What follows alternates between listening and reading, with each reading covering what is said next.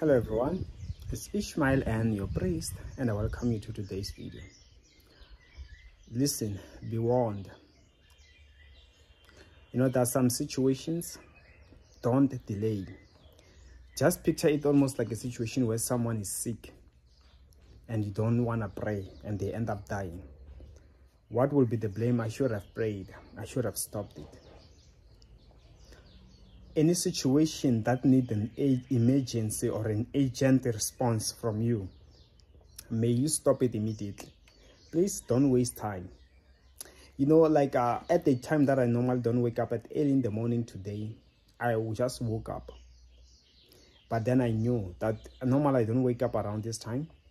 I just knew it could be a sign. And I realized it has happened twice in a row at the same time. And normally, remember, I don't wake up at that time.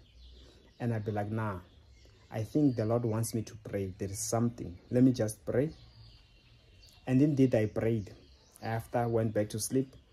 Then when I woke up for real, I felt so much lightness than I ever felt in a long time, you know. But I'm like, maybe indeed there was something that was tearing me up. And indeed, as I prayed, I cleared up something in the spiritual realm.